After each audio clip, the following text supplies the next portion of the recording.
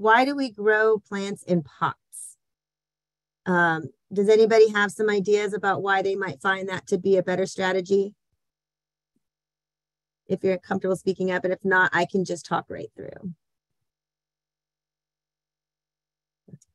So some of the reasons why we might grow in a container, it's convenient, right? So if your plot of land might be farther out in the backyard, it's a little further from your living room or kitchen. You may not be walking out there every day to take care of your garden. So it's convenient.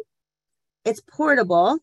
So I used to call my garden my portable garden. I used to think I couldn't garden because I didn't have space and I moved around every other year. I was a vagabond, a little gypsy, and I jumped around living in different places, doing ski resort towns. And I always thought I couldn't garden. And then one year I decided, you know what, I'm just going to do it. And if I move, I can give my garden to someone.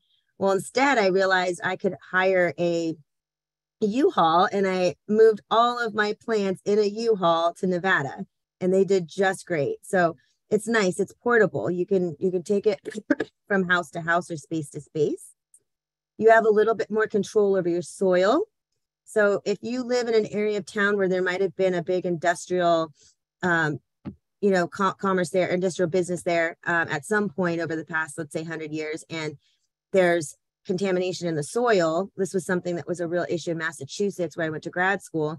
You couldn't grow food. Lead was an issue with the paint that they used to use, and they had a big industrial boom, years and years and years ago. And now a lot of those buildings lay derelict and unused and just continue to contaminate the soil. So in Massachusetts, where I was at, you had to test your soil to make sure it was safe. So if you couldn't grow in the ground, growing in a raised bed or growing in containers was a really viable option. You can also maximize your space. If you have a small amount of space, you can utilize that vertical space to grow food. If you have a balcony, it's actually pretty incredible what you can grow and how much food you can get from that balcony space, utilizing your vertical space. And we can talk more about that. And pest control. If you have pests in the soil, nematodes, for example, which is a microscopic pest that sucks at the roots of your plants, you can control that by growing in a container. And then lastly, one of my favorites is it creates a green space, a little greenscape for you. So if you just have a patio or you just have a balcony and no green space, this can introduce that for you. Does anyone have questions so far? Okay, and Vanya, I might, because it's hard to follow the comments, if there's any comments, are you comfortable just letting me know? Yeah, of course. Okay, perfect. All right. So first thing you want to think about when you're doing a container garden is you want to think about your containers. That can really make or break the garden. There's different kinds of containers to consider. If you live in a really hot climate, terracotta containers can be great, but they can also dry out your plants. So this terracotta is this first one on the left, on the top left. Terracotta is great because it's porous. It allows for a lot of breathability in the soil for your roots, but it also can heat up and it can wick moisture. So in the summertime, if you're growing something that really likes a lot of moisture, it's a moisture-loving plant, this might not be your best option. If you're growing something that likes dry roots, that likes minimal water, succulents, cactus, this is a wonderful option for you.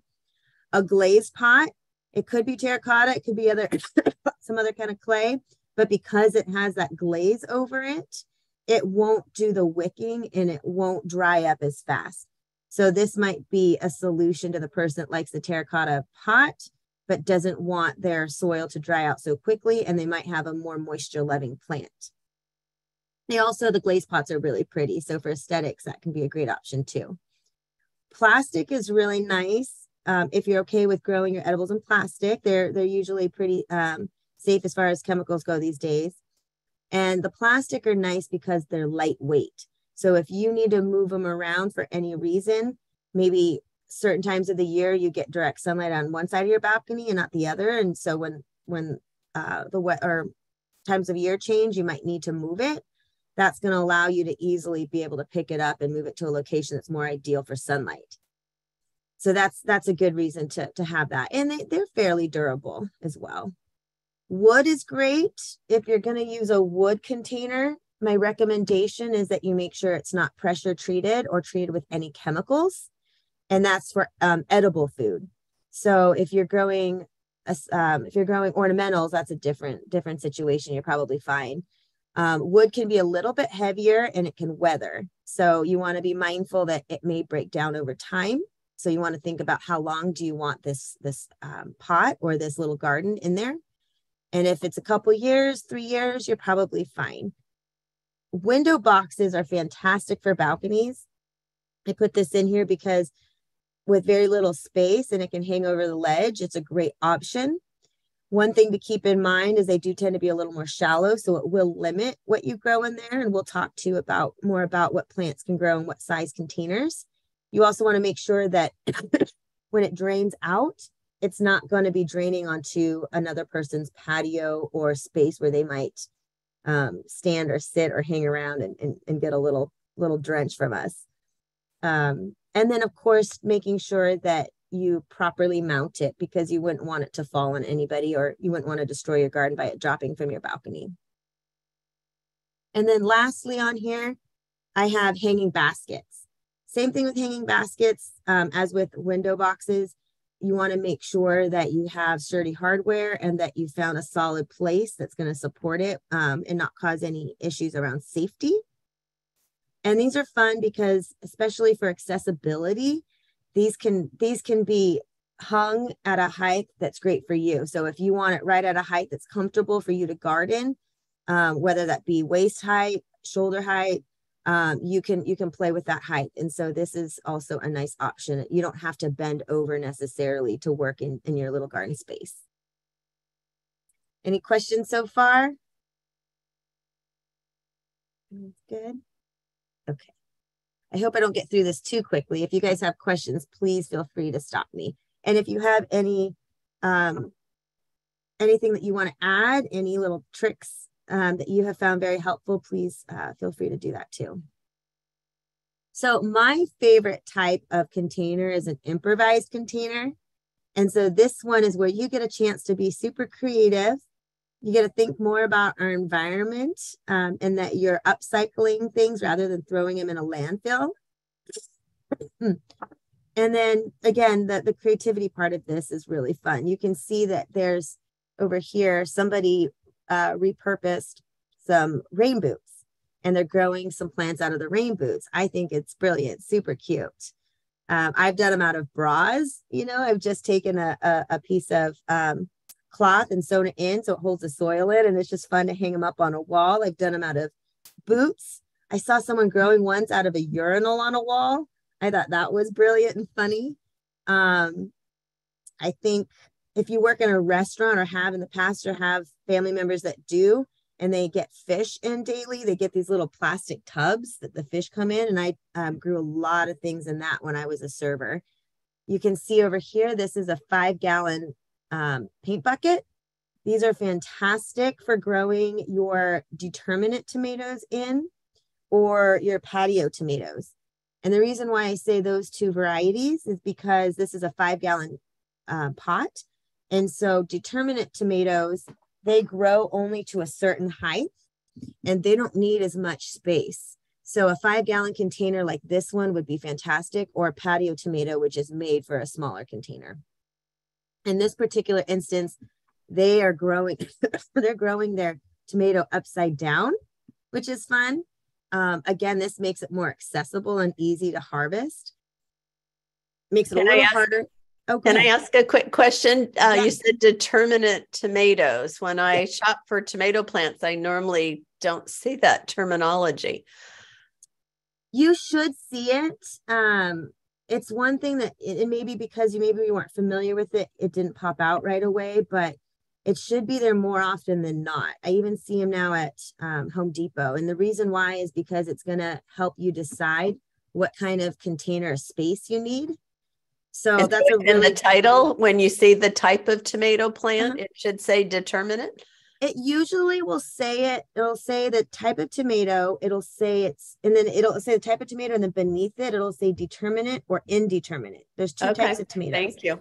Okay. And if it doesn't say that right beneath the name, it may have been missed because maybe it talks about its planting needs, like needs full sun. They'll talk about the planting needs on the tag, and then that might also be beneath the planting needs. Okay. So somewhere on there, it really should say if it's a determinate or an indeterminate. Okay, thank you. Yeah, of course. Thanks for asking. An indeterminate tomato, just to follow through with this conversation, is something that it's a tomato plant that will grow almost infinitely. Like I've had them grow up to, a story high, and they're kind of toppling over and growing on the ground. And I've built structures where I've actually tied the limbs up, the stems up. And it's amazing how much they will continue to grow, and they will produce so many tomatoes. Where an indeterminate tomato plant, it's a little bit more compact. You have a little bit more control of its space. And it tends to produce all the tomatoes at one time or a short period of time, where indeterminate will, for the life of the tomato plant, continue to produce. I've had it even produce into the winter sometimes. They can be a lot more aggressive at times. The tomatoes tend to be a little less sweet because they don't have the heat and the sunlight that you get in the summer if you're growing them in the winter. And a lot of tomatoes won't thrive in that condition, but there are some varieties that will. And just to add to the last question about those labels and how they're labeled, some gardens you'll still see tomatoes being sold in the winter, and it'll say a winter variety on there. So it'll say determinate or indeterminate, and it will say if it's a winter variety. And that just means that it can grow with less sunlight and less heat. And again, those tomatoes, so for example, would be a glacier tomato or a stupus tomato or an Oregon spring tomato. Those three will be sold at stores in the winter, and they just tend to be a little less sweet, but they're still great. I think they'll beat a store-bought tomato at any time. There was a question in the chat as well from Chris. I have some tall wood box containers and know that over time they will decay due to water exposure. I did some research and found one site that a gardener recommends protecting the inner surface of the box with roof cement. They've heard that lining the boxes with plastic liner as well. But what do you think about roof cement to paint on the inner side of the box? I've never looked into roof cement, so I wouldn't be able to speak to that one. I don't know what chemicals are in cement. I think cement is a fairly basic recipe. I think it's fairly natural ingredients in there that make cement. I'm not sure. I don't want anyone to quote me on that because I'm not familiar. But yes, as far as a garden plastic goes, absolutely. And that's probably something that's a lot more common than putting cement in there. Because also, if you paint it with that cement, I don't know what the drainage will look like, but you can definitely get some drainage when you use the garden plastic, and you can create some drainage in there as well. It's a lot easier, but that will help protect against any of the contaminants that might come out of the wood, and it'll also help preserve the length or the time of the wood because it's not being as exposed as frequently to the water when you're watering your garden. Does that help answer it a bit? Hopefully. And you can get that garden plastic for lining your raised beds, or in this case, your wooden containers. You can get that at any garden store. And I would definitely get a garden plastic because, again, I just always worry about any kind of chemicals that are in the products that we use if it's not specific for gardening. Okay. So in this, just to go off the rest of the pictures in here so you know what they're using, in the top right corner, this top right corner black one, that's a grow bag. So that is specific for container gardening. You can buy those on Amazon. They're really cheap and they're very light. The one to the left here, which I guess is in the middle of the top page, that one there is just maybe like your farmer's carry bag or farmer it's a bag, right? It's one of those reusable bags. And those are great too. What I want to caution people for those is that you want to use a fabric porous one. Sometimes you go to Whole Foods, they give you one that has a plastic out, like the outside of the bag is more of a plastic type product, and it doesn't allow for drainage. And so that one is not ideal for growing plants in. And so you do want to find the more porous fabric type. And then this one I think is ingenious. They're growing out of a kid's pool. So this is a great option for growing several tomatoes. And even, you could even grow some greens in there beneath the tomatoes. You could really utilize that and maximize that space with that pool. A few more things to point out with improvised containers. If you like getting creative and you want to go this route and save some money, we talked about making sure it's free of contaminants. So if you're just not sure, maybe you can do a little Google search. Do kiddie pools usually have any kind of contaminants that might be a concern for growing food? Or if you're using an IKEA furniture, for example, they probably would have a little bit more idea if you did a Google search what kind of chemicals might be in that wood. They might be treated. In that case, you can always line it with plastic. And then when you're picking your container, of course, you're going to want to think about what plant it is you want to grow. And we'll talk more about the space that they might need. And I apologize, everyone, for my cough. I have allergies this time of year. And so this cough has been a month and a half now, which is a real bummer. All right, so where do we find containers? This might seem like common knowledge to most, but if you're not one that stores a lot of things around your house after you've used it, you may not know where to go. Thrift stores are a really great spot for this. You can find all kinds of things. I've actually grown plants out of a tea kettle that I got for $2 at the thrift store. That was really cool. You can go into, your neighbor's garage. If you don't have things in your own garage, you don't keep items once you've used them. There's always somebody that thinks that there'll be a use later on down the road for items and keep them. I could name off probably at least 5 people I could go to their house and find something. Hopefully the same for you. So you can definitely go to the friend's garage. You can check your hallway closet. Sometimes this is a great time to start clearing out things we haven't been using and we just haven't realized, we haven't gone back and done an inventory, and maybe there's no more use for that. And you decide you can grow some food in it or grow some flowers in it. And then recycle bins. There's a lot of things that people throw in their recycle bins. You can grow out of the water gallon jugs. That's a really fun one. You just have to make holes at the bottom and you can easily grow in that several carrots. You could grow Swiss chard. You could grow lettuce. The depth of that container is really nice for plants that don't need a lot of space, but just need depth, like carrots. Things to consider when selecting your container: make sure it's the right size. So when we talk about size, we can probably jump into that right now. For size, and I'll tell you kind of a general rule. And if anybody wants to jump in and tell me what kind of plants you want to grow and want me to tell you what size or container to look for, I'm happy to do that.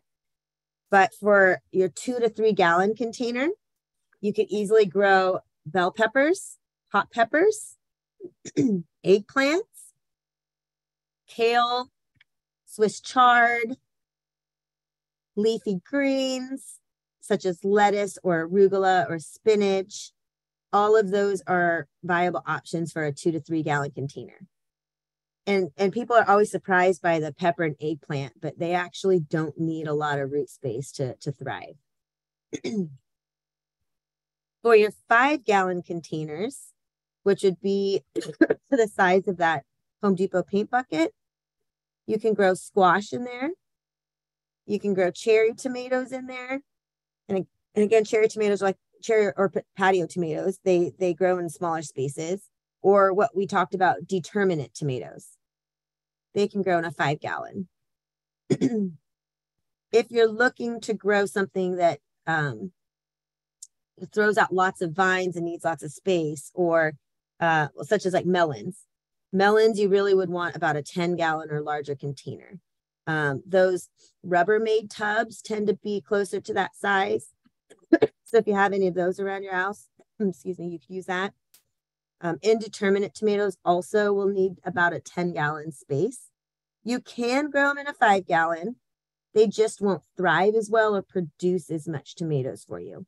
But if that's your only option and you're really set on growing an indeterminate variety, it's juicy, it's wonderful, it's one of your favorites, go for it. You just got to know you probably won't, it won't live as long because it will outgrow that space and it won't produce as many tomatoes, but you'll still get plenty. Indeterminate tomatoes are pretty aggressive and they will shoot out a lot of fruit. Questions on that so far? For more shallow containers, like the ones that you saw hanging over a balcony ledge, or for those smaller the long, smaller, like wooden box containers, you can grow beans, you can grow peas, you can grow lettuce, arugula. I think you could even get away with radishes because they're a root vegetable, but they're not very long. And then, of course, almost all of those you're fine for growing more of like your ornamental flowers. Now, when it gets to like shrubs and bushes, of course, that's a different story. But a lot of it, like your pansies, your daisies, your nasturtiums, your all those different kinds of flowers will grow just fine in all those containers. So then you want to think about the weight, of course. If you're hanging your pot, you want something that's not going to be super heavy. If you need, excuse me. My apologies, everyone. These allergies are horrible. If you need to move your containers at any point, you want to think about a lightweight container. If you live in an area where maybe there's a lot of wind exposure, a heavier container might be your choice because it's going to be a little bit more durable and stay in place, a little more solid. For strength, again, this kind of comes into play with how long do you want your container to last? Are you hoping that you're growing something that could grow for 2 or 3 seasons or 2 or 3 years, and you want to continue until the life of that plant is done? So you want to think about a very strong and durable pot. Again, your terracotta pots, as long as they don't get dropped, they're pretty durable. Your glazed pots, plastic can last about that long. It will start to break down over time and get a little thinner, but that will work. The ones that come to mind that I wouldn't do if it's a plant that will grow for several seasons would be your some of your improvised like shoes or boots like we saw on there, or your reusable grocery bags. Those break down within a season generally, so I wouldn't use those. Sturdiness, I'm trying to remember why I differentiated between strength and sturdiness. I think they kind of go hand in hand.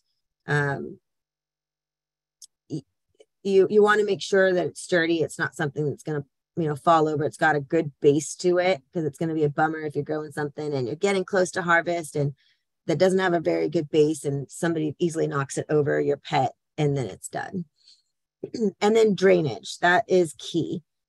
Most plants do not like what we call wet feet. They don't like their roots to get too much moisture. There can be root rot, fungal growth when that happens. And so we're not setting our plants up for success if there's no drainage. So always know that there's got to be some sort of option for that, whether it be taking a drill bit and drilling a hole, using scissors to cut a hole, or maybe it already has drainage, naturally. I think we're doing pretty good on time. Does anybody have questions? Not a question, but a comment from Janet. She has a huge tomato right now that is producing lots of tomatoes. Okay. So she brings them in to ripen when they get big. And the plant is actually from 2021. So that's pretty great, Janet. Yeah. It sounds like you are doing a great job in caring for it. Because in San Diego, wild tomatoes and even peppers are what we call an annual plant, and they usually die out in the off season, which for us would be the winter. In San Diego, if you care for them properly, give them enough nutrients, moisture, light, they can be perennialized. And perennial means that they'll continue to grow for several seasons. They might only produce in one season, but during the off season, generally the energy will go back down into their roots and then back up to their vegetation and flowers during the correct season. But that's pretty impressive if you're able to do that. It has taken over my yard a couple of times. That's very cool. And I have it in just a small, it's not a big pot, a terracotta pot. Okay. Up against a fence, so I think it gets really warm. I have 2 pots like it with tomatoes also in them, but they seem to die out. So I'm wondering if it's just the different determinate or indeterminate if your plant is growing that I happen to have picked. Yeah, I think so. It sounds like you had an indeterminate. And you know what the varieties were? Do you remember their names? I don't remember. I don't think I have the little sticks in there anymore either, but okay. I use a lot of compost in them. Okay. Yeah, feeding them is going to make a huge difference. And same with your for someone who's a little bit more advanced gardener, if you want to try, if you get on a feeding schedule for your peppers and tomatoes year round, like in the winter, you'll cut them back. And then for your peppers, for example, cut them back and then feed them based on whatever fertilizer you're using. It'll give you on the back, it'll give you instructions. And if you do that, you could probably continue to grow your peppers throughout the year. They won't produce a lot of fruit, but they'll pop back and produce in the summer. So that's kind of fun. The tomatoes, are they red or are they yellow or orange? They're red. When like I said, I bring them in when they get to a reasonable size. I bring them in and put them in the windowsill. Otherwise, I have a big Heimlich worm, like from bugs, who starts to eat it. Okay. We also have rabbits, and I think a couple of rats, unfortunately. Oh. And so I kind of bring them in just to let them ripen in the house. They're not as good as the summer ones, but they are pretty good. Okay. Yeah. And they might even become a little bit sweeter in the summer. So you might find that this time of year they're not as good, but they might taste very different when they have the heat and the sunlight. Right. They taste pretty good, just not like the yummy in the summer. Yeah. Well, that's cool. It sounds like you've got a very strong green thumb naturally. No. My mother did. I do not. Well, she passed it on. It's inherited. Yeah. So you just didn't realize it. It's inherited. And then we do have a couple other questions in the chat. Okay. One is, can you speak to raised bed gardens? Do you have any experience with that? Yeah. For raised beds, it's very similar to container gardening. So when I start to talk about in a few minutes about the growing medium that we're going to use, the type of soil, it's going to be the same. You want to think about creating space that allows for nutrients, moisture, and roots to move fluidly through it. So you wouldn't want to use, for example, soil from the ground because that tends to be a little denser and heavier. What's nice about raised beds is if you have any issues with smaller pests, minus your rats and squirrels, sometimes it can be enough to deter them. Same with a lot of your insects. For example, if you have a raised bed and you have snail problems, you can place a trail of cracked eggshells around the base of it, and the snails won't go over that because it could cut them. You could also get a copper tape that will go around the bed so the snails can't crawl up, and there's a gardening copper tape that you can buy. So raised beds are nice alternatives to in the ground because you have a little bit more control. Again, if you have soil that's contaminated, but let's take it even further. Let's just say you're one of those yards that has soil, which is very common in San Diego, which is very clay heavy. Clay doesn't allow for drainage. It doesn't break down and provide nutrients as quickly. So sometimes it can take a long time to build that soil up if it's a clay-based soil. So your raised bed is a really nice option for that. And then you also, just like your containers, you want to make sure you're fertilizing frequently, because those nutrients get absorbed and broken down a lot quicker than maybe in the ground. You can also add more worms. You can have worms in your pots too, but you can add more worms to create that healthy, what I call microbiome in your soil, in your raised bed. So those worms will help break down organic matter. And if you've ever heard of worm castings, it's essentially worm poop. It's like a type of fertilizer. I would say it's very nutrient dense, and so it's adding back to the soil as those worms essentially poop in your soil. So they'll eat anything that you put in there, and we call that, in the gardening realm, we call that black gold. You know, it's very valuable and sought after for your garden. So you'll see even worm castings sold at your local nursery. So was there any specific question you had about raised beds? That's a very general answer I gave you. But for the most part, for that raised bed, it's going to be very similar to the strategies you use for a container garden. That's great. And then one last question in the chat was, do you have recommendations for growing roses in a plastic pot? Oh man, that one I can't speak to, because I'm not an expert in roses, and I'm very sorry. We have, as master gardeners though, if you want to find a speaker for roses, we have several people who are very knowledgeable in roses. And they can speak to roses. And unfortunately, my area of expertise is vegetables, so I'm not as familiar, and that's a whole nother like huge area of gardening that has information that's very different than what it would be for most other plants you're going to grow. They're very specific, so my apologies. Any other questions, or do you want me to elaborate on the raised bed? Okay.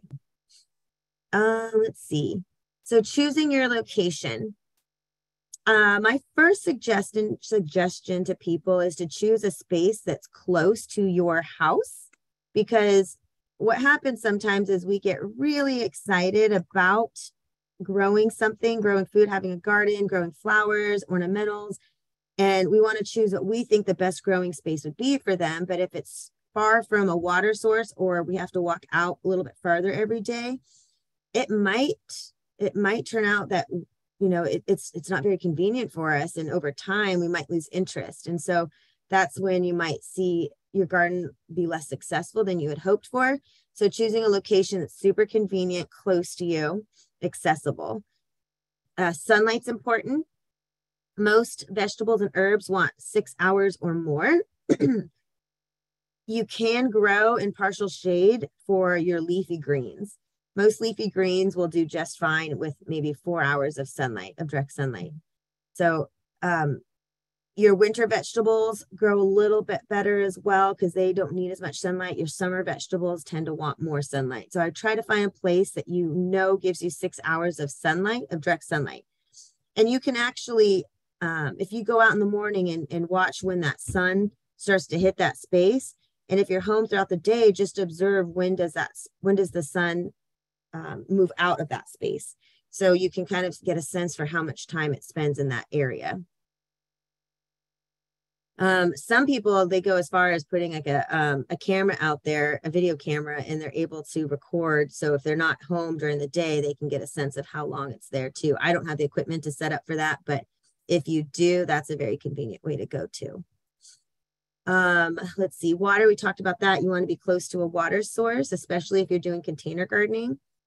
I have some on my patio, and it's just, I find that because I have to go all the way into my kitchen, I have to fill up buckets of water or watering cans and come out, that I've now drastically reduced the number of plants I have on my balcony, because I find that it's a lot of work.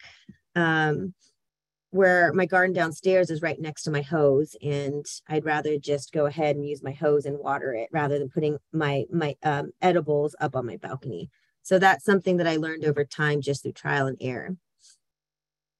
And then space. If you don't have a lot of space to grow, but you can utilize that vertical space, please do. It's pretty amazing. You get very excited about the amount of food you can cultivate in such a small space. They have special woolly pockets that you can hang on a wall and grow out of, and you can look those up online. They're very similar to like those shoe pockets that hang on a wall and you put your shoes in. And in fact, you can do that too. I've actually grown out of those shoe organizers. Again, with the shoe organizers, you want to make sure it's a fabric type material and not the plastic, so there's drainage. But yeah, you can use those woolly pockets, shoe pockets, your hanging baskets. I've also gotten those big Rubbermaid tubs and grown a bunch of things in it that were vining, and then I've trellised them up my the posts on my balcony or along my fence. So that's another way to utilize space. If you want to grow a lot of things in that raised bed, for example, grow your taller plants in the back along the fence, like maybe your peas or your beans, so that you can trellis them up. And that's only going to take such a small space in your garden. You'll have plenty more space to grow more food, more items. I always think in the back is the taller plants. Unless there's no back, no fence, then you want to consider where's the direction from the sun, because you don't want to plant where your sun is crossing over from east to west, right? You don't want to plant your taller plants where it would block out sun to the shorter plants. There was a question as well. They've read that there are certain veggies that are symbiotic, so to speak, when planted closer together.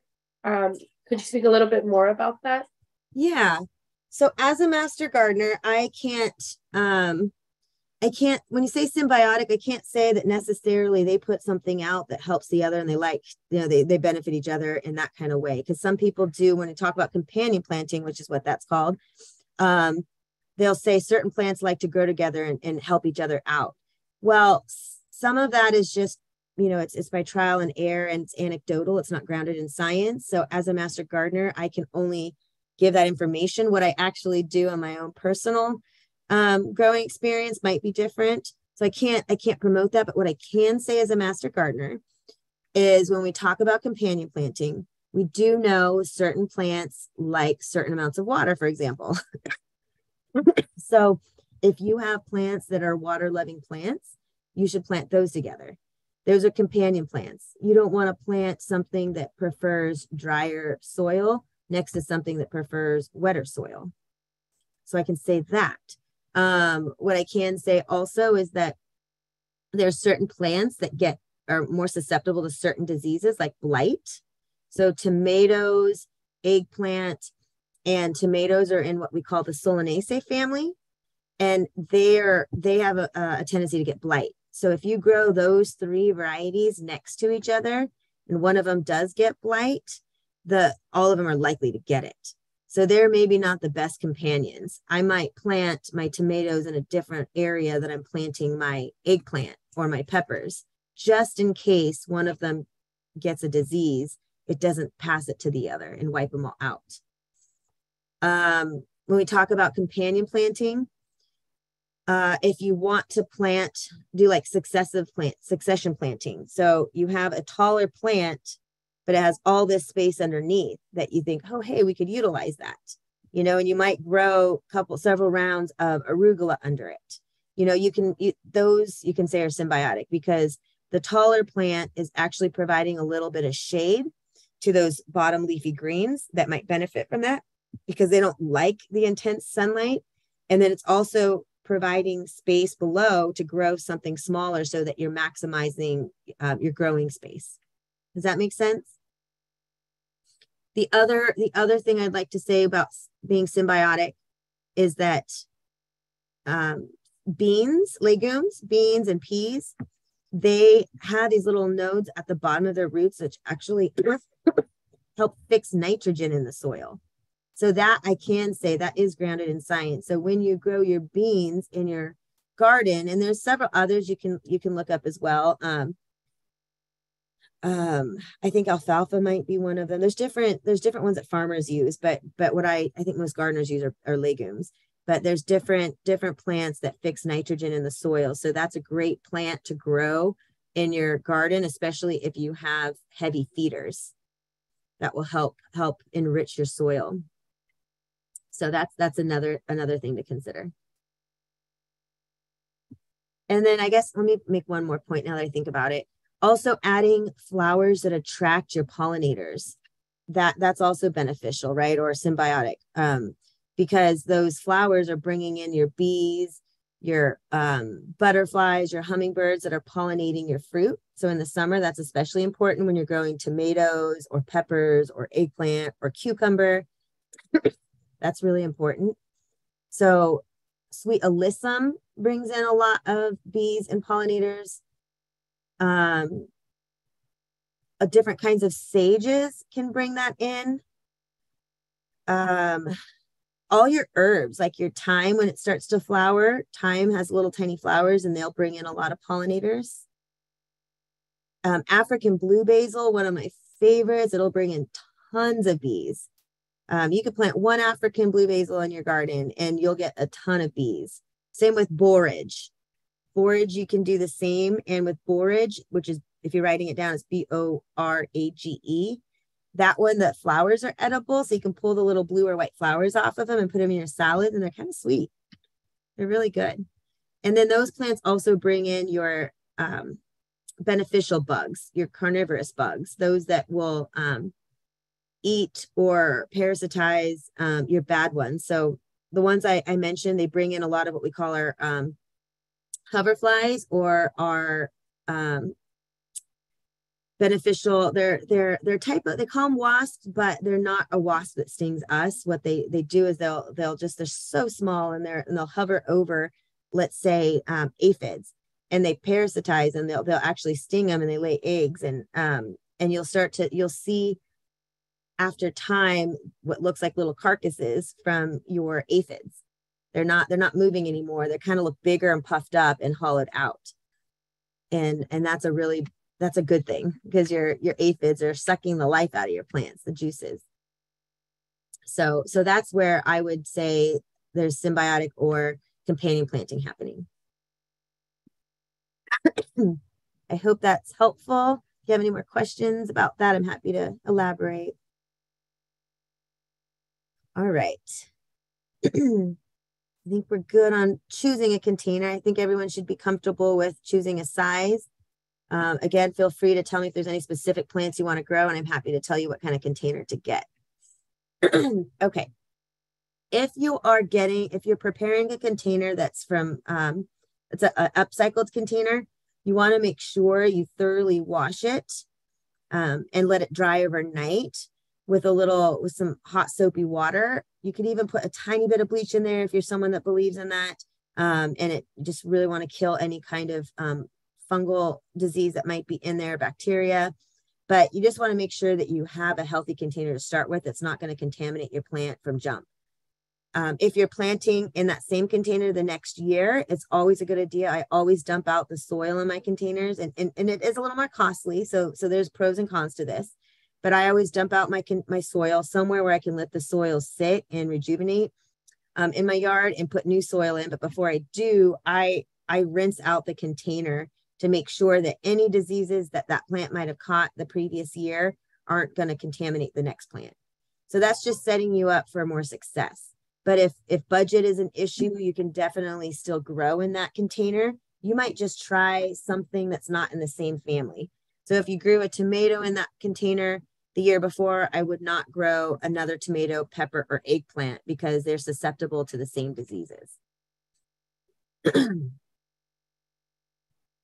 For drainage, if you have a drill, you can use a 1/2-inch drill bit and drill holes in plastic containers, like your 5-gallon paint bucket. I would definitely put 4 or 5 holes in there. Make sure there's plenty in there. I don't think you could have too many. I think it's better that it drains and then water sitting below. If you can't create drainage in your container, that doesn't mean you can't grow, but what it does mean is that you're going to probably have more frequent shallow waterings, which isn't ideal. But if you really sit on that container, it's a really pretty one. You think aesthetically you'd like it in your space. you'd want to make sure that you put maybe gravel or rocks or something at the bottom that helps the water sit in that space rather than the roots sitting in it. And you'll see what I'm talking about as we get a little bit further down and talk about preparing the soil and planting. For your soil, I always recommend buying potting soil, especially if you're a beginner. You can most definitely create your own potting soil mix, but that's going to require purchasing several bags of different materials to make it, and it's going to be more expensive.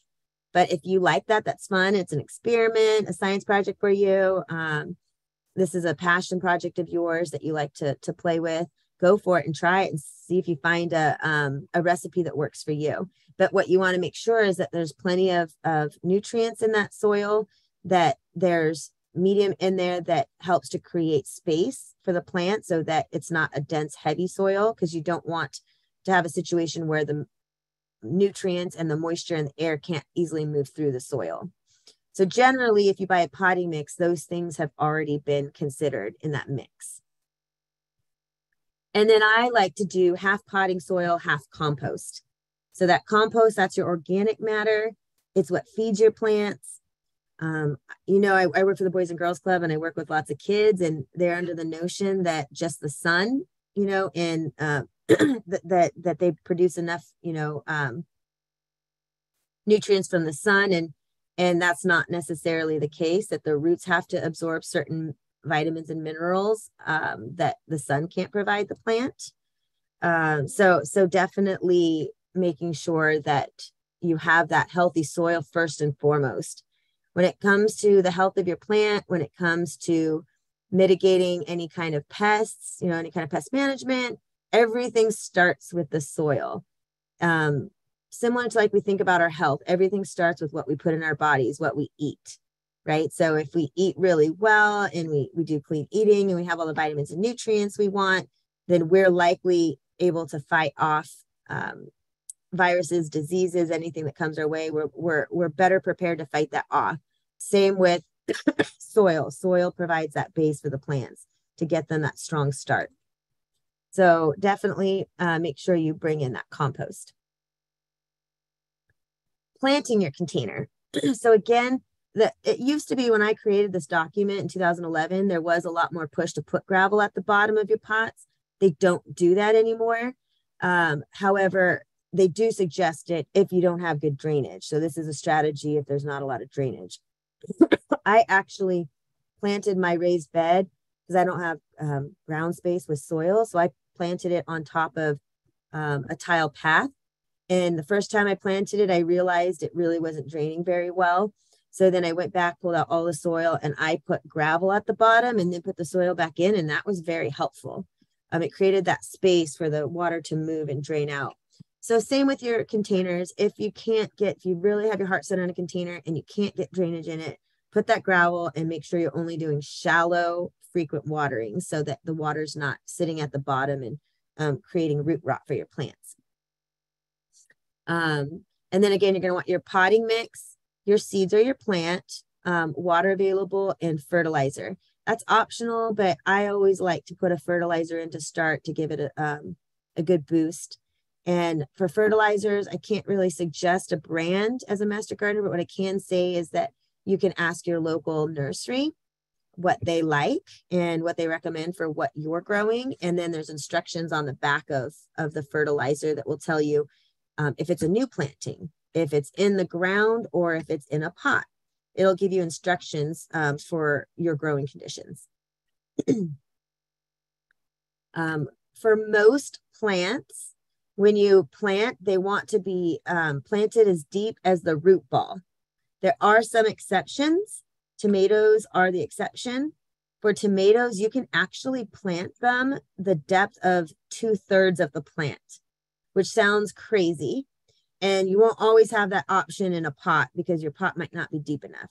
But right here, if you're looking right here along this stem of this tomato plant, or I don't know if it's a tomato plant, but let's say it is, this little area will shoot out roots. So it's going to make a stronger tomato plant, a more viable tomato plant, Now, if you didn't plant that way, it'll still be great, but this will just produce more over time and be stronger. So what I recommend to people is to cut the leaves off on the lower 2/3 of the tomato plant and plant it in a hole the depth of that space and cover it up and leave the top third portion of the tomato plant above the soil. That way you get all those healthy roots that set right around that space where that stem is. It sounds counterintuitive, but it's the one exception of tomato plants. They love it. Another thing that I might provide for those who are a bit more advanced gardeners is that if you're planting beans, melons, or cucumbers, I highly recommend starting from seed if you want the best success. You can definitely grow them from seedling, but they don't like their roots to be disturbed at all. So if you plant from seed and start that way, it's going to have a stronger root system than if you're pulling it out of a pot and putting it in the ground. Those roots get slightly disturbed. It's probably not going to be a real issue. Most of the time it's not, but I do think for best success, starting from seed is the best way to go. And then if you have with your tomato plants, peppers, or eggplant, if you're using seedling and you pull it out of the pot and you notice the roots are very, what we call root bound, they're like very tightly wound around each other, you definitely want to tickle and loosen up those roots. You feel like you might be damaging it, but you're not. They're going to continue to grow that way and not spread out and create a good root system. So if you tickle those a little bit, break them up a little bit, it allows those places where you separated them to grow outward and reach for nutrients and water and create a really strong root system. All right, we're getting to the end here. I think perfect timing. Watering. So you want to do slow, gentle waterings. The reason why is if you think about it, if you put moisture on your face when you're really dry, you just put a ton on and start rubbing, you just see the moisture sit on the surface. But if you prep your face, put a little bit on, let it absorb and put on more, I think this is an analogy we all can be familiar with, that moisture absorbs into our skin. Similar with soil. If you put water, you water your pot and it comes to the rim, it's sometimes it'll flow over, sometimes it doesn't best absorb, it doesn't really get to the bottom the way it would because you haven't prepared the soil at the deeper levels to wick that moisture. So I always like to do a little bit of watering, wait a second, let it absorb so that it gets to lower levels, and now it's prepared the soil that's deeper to absorb more water and go deeper. So then you go and you do another watering. You can definitely, if you've got really great drainage, water till you see a little bit of that water come out of the bottom of the pot if you're not sure how much to give it. That's a good, it's indicative of a good watering. Again, you need to make sure you have good drainage if you do it that way because you want to make sure all that water does get out of the pot. Morning and evening are the best times to water. And the reason is because in the middle of the day, the sun can be really intense. And so if you're watering at that time, it can absorb a lot of the moisture your plant needs. It can also burn the plant because water can carry that heat. So it's best to do morning and evening. And you want to avoid getting the leaves wet. And I know when it rains, leaves get wet and that's great. But you want to do it as little as possible because we do have certain fungal diseases that carry, like spores that carry in the air. And when the plant is wet, it can attach to that a little bit easier. So you'll find that you might spread more disease in the garden if you're getting the plant leaves wet. For fertilizing, that one I can't really give a set plan for. Again, that one is very dependent upon the fertilizer you choose.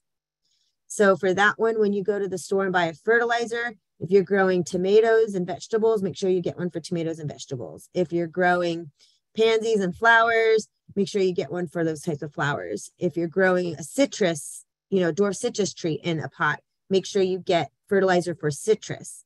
They have a different combination of nutrients that they need. And then on the back of that container, it will tell you again how much to use for the type of plant, how much to use if it's in the ground or in a pot. If it's a new start or an established plant, it'll give you those directions.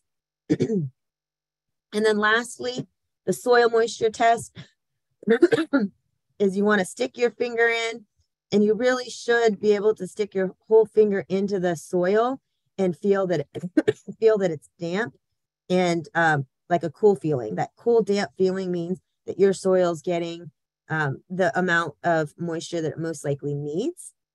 If you picked up some of the soil and you put it in here and you squeezed it, it should feel like a wrung out sponge. If you're still not sure with the finger test, because I don't know, maybe your plant is very root bound and it's really not getting down to the bottom like you thought it might be, but that top soil is still moist, so it's a little bit deceiving. You can buy at a nursery, they have water gauges they're pretty long, and you stick the water gauge down into the soil as far as it can go, and it has a little meter that will tell you where it is moisture wise. And that is it. I think that's all the information you need to get a really good start. And I definitely would like to open it up to any kind of questions or suggestions or tips. Well, I don't have a question, but I do want to say this has been very helpful for me. I'm not a very experienced gardener, and I very much appreciate the detail you gave us. The handout is wonderful. I took great notes based on all that you said to us. So thanks so much, Sommer. Absolutely. I'm happy to do it. And like I mentioned, I can speak to monarch butterflies if anybody wants to learn more about raising monarch butterflies in their yard. So, and there's lots of other wonderful topics that other master gardeners are talking about too. So, yeah. I hope it was beneficial for everyone. Just enough information for those that are beginners, but also not too much information for beginners, but just enough for those a little more advanced too. I have a question. Thank you again. That was a great presentation. I have raised beds in the back of my yard, and now I need to bring in some soil. So it's a pretty big area. I don't want to buy like bags. Is there like, can I go somewhere where there's dirt or whatever and have a, not a truckload, but, quarter of a load or whatever brought in and put that in there? You can. So this gets tricky. I didn't say this because as a master gardener, I cannot promote any businesses. But a place that I sometimes have gone to, I used to help people in their gardens, but prior to this job, and teach them how to grow food. And I know City Farmers Nursery has a program where you can buy it by the yard and they'll deliver it for a fee, or you can pull your pickup truck there and they'll put it in the back of your pickup truck. Oh, yeah. The county, I think, gives out free, if not very reduced rates for compost, because they have a composting program. And I think that one you do have to pick it up. But I know for a lot of the community gardens, people go out there and get a truck full of compost. I want to say it's free, but I can't remember. Just if not, it's a very, very reasonable price. Okay. All right. Thank you. Yeah.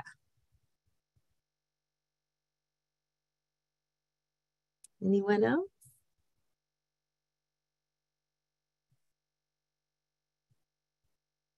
I'm not seeing anything in the chat. I'm looking through, through the list. But if there are no questions, I'd like to repeat Shirley's thanks for this wonderful presentation. I learned a lot myself as someone who is also just beginning. So thank you once again for joining us today. Absolutely. Thank you for the invitation, Shirley. Thank you for connecting. I love sharing this.